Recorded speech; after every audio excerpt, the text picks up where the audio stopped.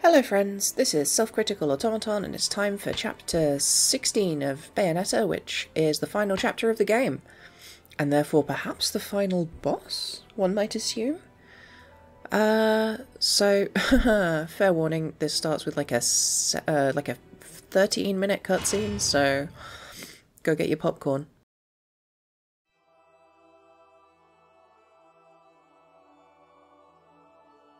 What follows those living in the light is nothing but the profound, empty darkness born from the shadow that grows longer as they approach the brilliant radiance.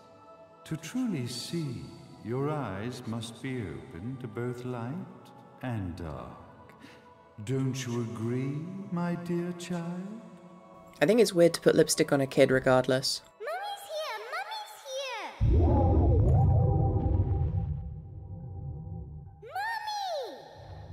Little one. You've arrived, my dear, sweet Cereza. My, why the grim face, my dear? As a child, your smile was warmer than the sun. So, you are the last of the Lumen Sages. I am indeed. My name is Balder, but if you so choose, you may address me as Father. There is much you have forgotten. It has been 500 years since we last met. If your memories were still intact, this would have been a much more emotional reconciliation. How did you get the girl? Where shall I begin? We, the Lumen Sages, and your Umbra Witches, have long been the overseers of history, each bearing witness with their own eye. This is how our universes existence was preserved. However, for 500 years, you have been exiled from the world's affairs. Oh, is he wearing an entire peacock? He's literally peacocking. You are the left eye of the eyes of the world. Could you dispense with the riddles and just tell me what these sodding eyes actually are? Your years of slumber have caused you to forget many things, even as we stand on the verge of the resurrection of the Creator. The resurrection of Jubileus. There is but one way to return your epic of forgotten memories and open your eye of the Overseer. Your uncorrupted eye had to be exposed to the history it could not see. Ah. Your battles, your struggles, everything you've experienced in this town has been a stepping stone for your enlightenment. It has all been done for the left eye. I've had enough of your philosophical pretensions. I won't ask again. Where did you get the girl? Your question has been answered. All this has been done to awaken the left eye. For that, you had to see yourself once more. He's a politician, the CEO, and the Pope, so it makes sense that he only talks in doublespeak. You are truly beyond salvation, sage. Ah, salvation. Such a curious word. I mark the path to salvation with light. However, no matter how brilliant that light grows, the darkness within the human heart grows even darker. Light, dark, and chaos between.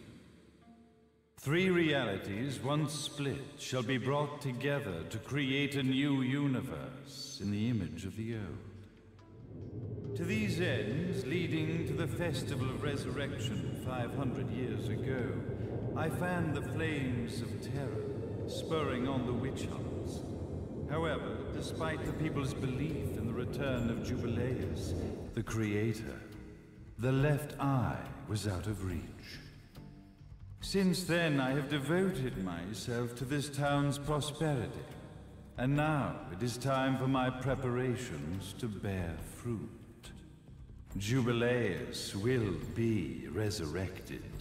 We will become the eyes of the world, and a new universe will take over. So this guy had a kid and then within 4 years orchestrated the genocide of her people. I could never call the man behind this nightmare father.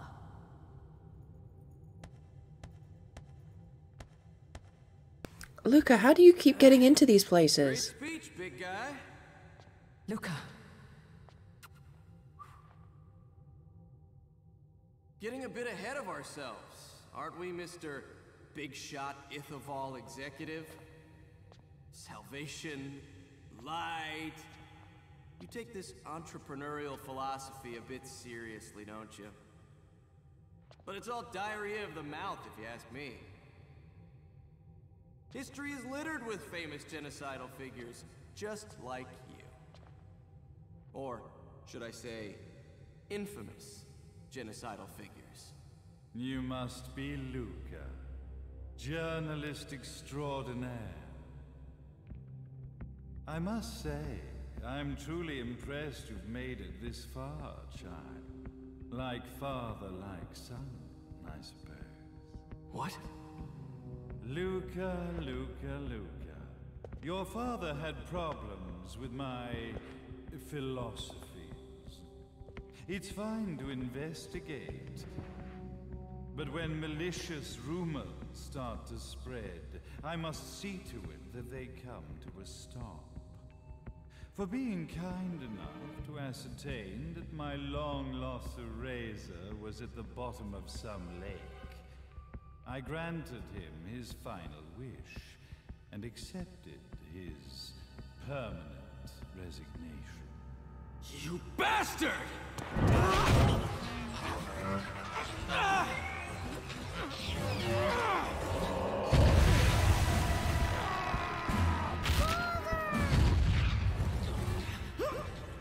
You are of no use to me. However, I am not without dignity.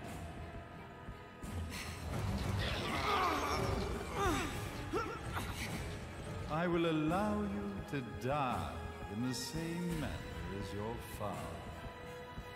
You know, the Pope of Capitalism looks a lot like a distinguished older lesbian of my acquaintance.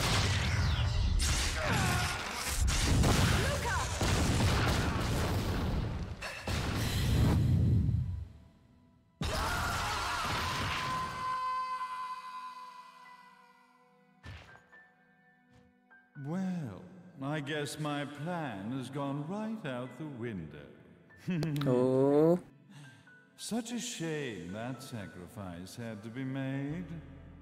But if destiny is not fulfilled soon, this tragedy will be repeated ad nauseum. Speaking of tragedy, I suppose you've met Jean.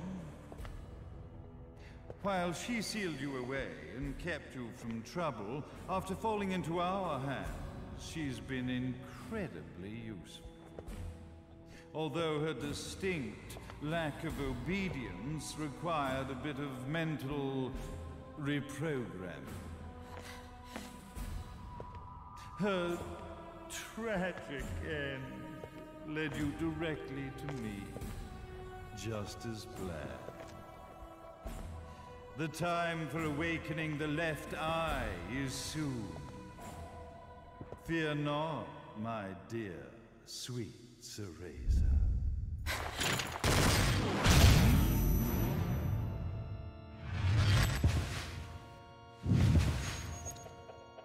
I like the detail that her bullets have incantations on them. Do not fear your fate. Stand tall, my child. Realize your true potential.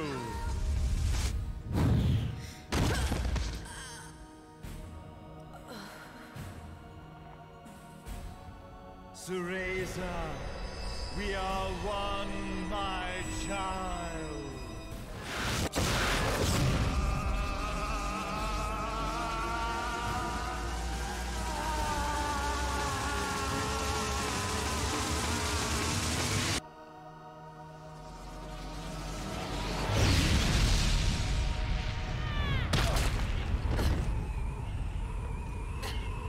She spends a lot of time falling, this woman.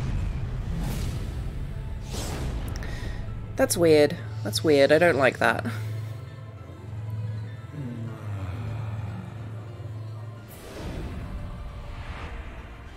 I don't think a head protruding from a chest ever doesn't look super weird.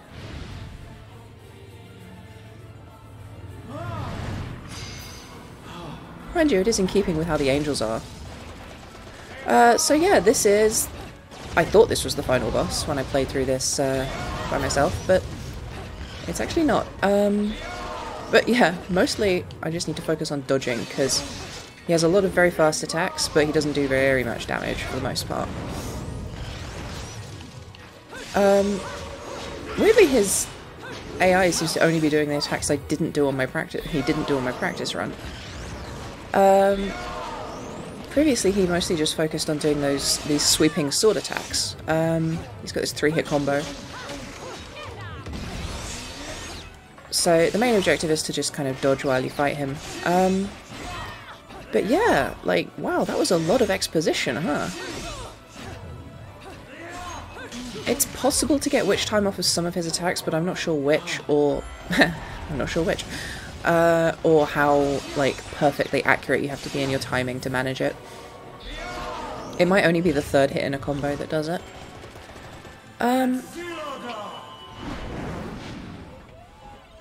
Oh yeah, he has a space laser as well. So yeah, the escalation curve of this game has now reached the point where we are fighting the extremely glam Pope of Capitalism, while falling down the side of a skyscraper, and dodging space laser energy blasts. And it's still only going to go up from there. But yeah, this first phase isn't difficult. It's just mainly trying not to take too much damage to screw up your score. And that's it. That's this guy dealt with. That was pretty easy, right? Game over for this dude. Avocado's gonna eat him. Something of an anticlimactic end, really, all things considered. Oh no.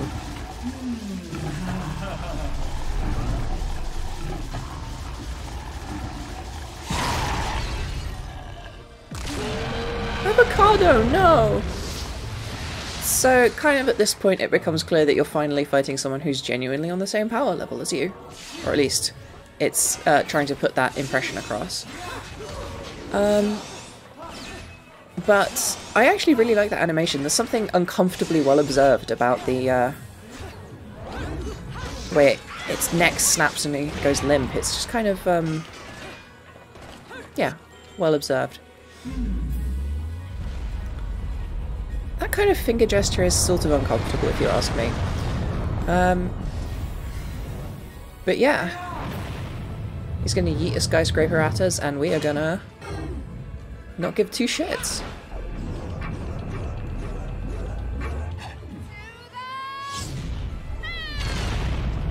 Headbutt a skyscraper at the glam Pope of Capitalism. By this means is victory achieved.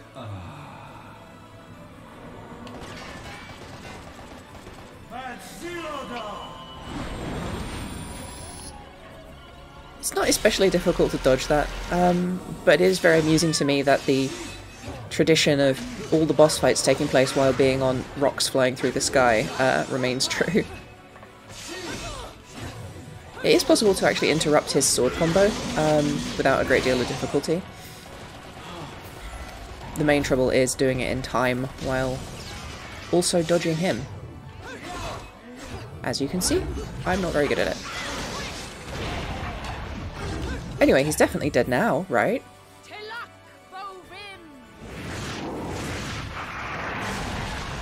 I do love the escalation curve of this, of like the threat of opponents in this, because at this point, every time you summon one of these big demons, that's just it. Like, they effortlessly destroy whatever it is you're fighting. Whereas this guy, he just doesn't care. It's genuinely kind of intimidating.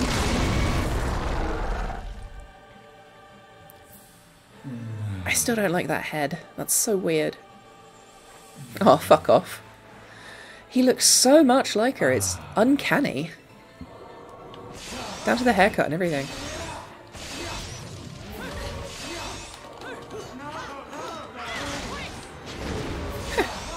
Get interrupted, my dude. So, this presumably is confirmation for my theory that the reason why Bayonetta is so disproportionately powerful as compared to the other witches is that she is the offspring of both a Lumen Sage and a witch, instead of just a witch. And a mortal man, presumably. Can I hit him with... Nope. I have to question the logic of this decision that he's made here. I'm sure that space lasers both move faster and do more damage than just being hit with a satellite does. Especially when you just yeet it back at him. So it's time for another rally.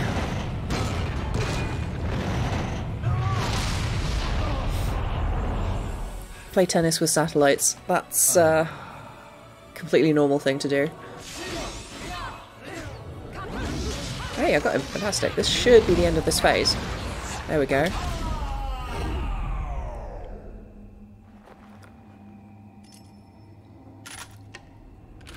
Don't fuck with a witch. This might not be the time to mention it, but the angel and demon scripts that you see throughout the game, those letters, are just a simple substitution cipher for English, which means there's a lot of hidden messages on things. The Creator, grace you!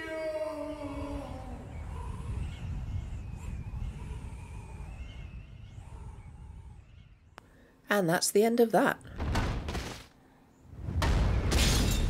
Plot ended, game over, problems solved.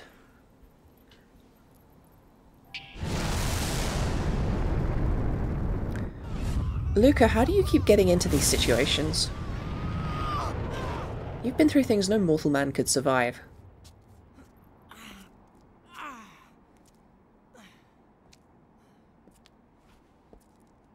I've got to give you credit, Bayonetta. You never cease to impress. You haven't seen the half of it. I've seen enough.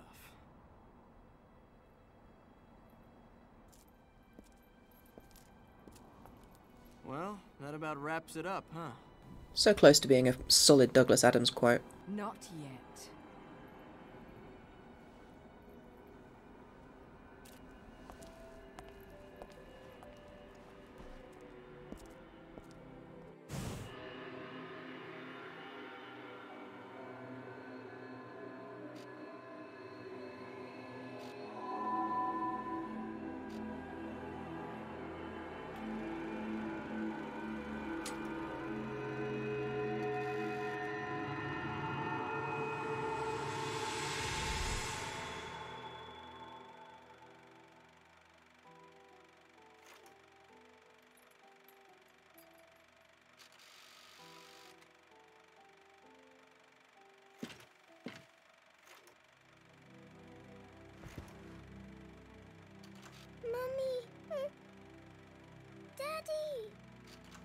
No need to be afraid, little one. The nightmare is over. Everything was just a dream. You're a strong little girl. There is nothing you cannot overcome. Mummy, did you find it? What you were looking for?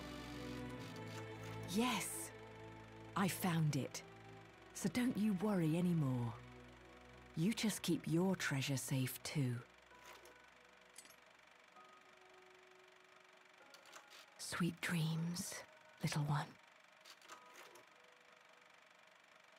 Fly me to the moon and let me play among the stars.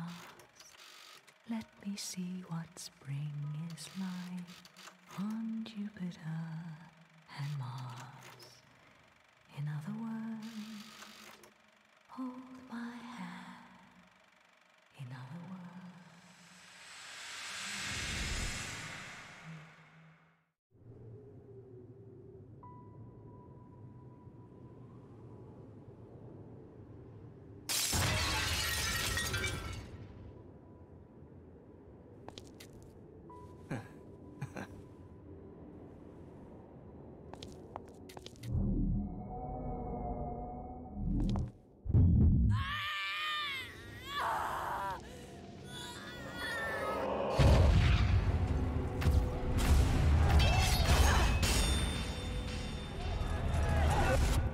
When you love something, never lose it.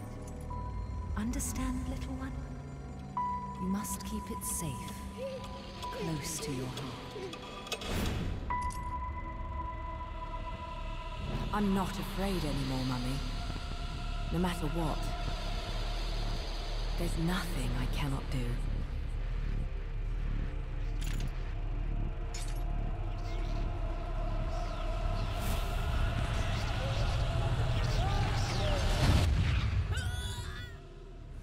Bayonetta! What's happening to you? And now it is done. The right eye oversees the light. The left eye oversees the darkness. 2 eyes to oversee the world.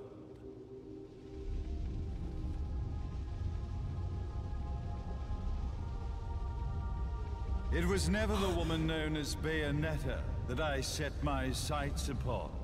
It was you as a child, Cereza, that I sought. For she was the one who saw the world through innocent eyes, and she was the one who could give rise to a new history. It was her energy that could awaken the left eye. This has all worked out splendidly.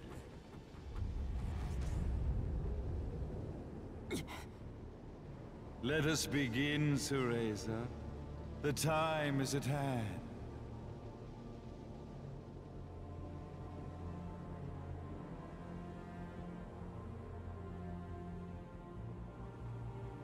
So at this point, I thought this was the end of the game, and I was wondering if this game had multiple endings and I had somehow screwed up and got the bad end.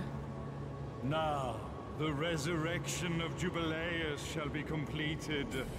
We are the eyes, overseeing the world. We are the eyes, overseeing a new era, a new reality, to which we will devote ourselves eternally.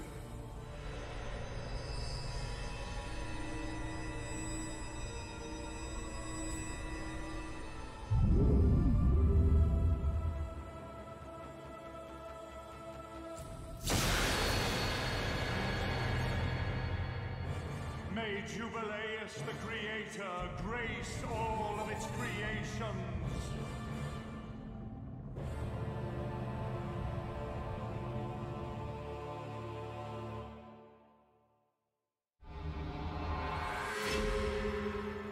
So yeah, that's it. That's the end of the game. I got the bad ending. I'm kidding, obviously. Because it turns out a game that has a prologue might also have an epilogue. A fact that astonished me weeks ago when I finished playing this.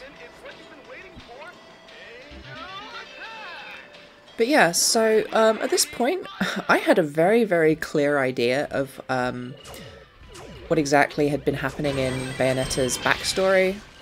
You know, who she was and what all this time travel nonsense added up to.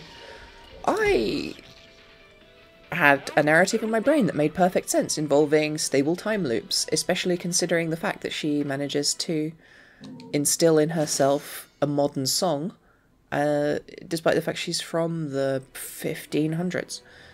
So, yeah, as I will talk about later, possibly during the credits, I'm not sure how I'll handle all that, I haven't decided yet.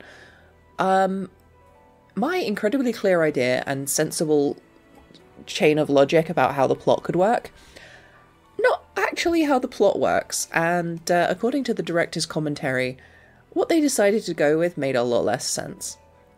Anyway, that is a story for another time, so that's all from me for today. If you enjoyed this video, please like and subscribe, and there's links to my other projects in the description. Thank you so much for watching.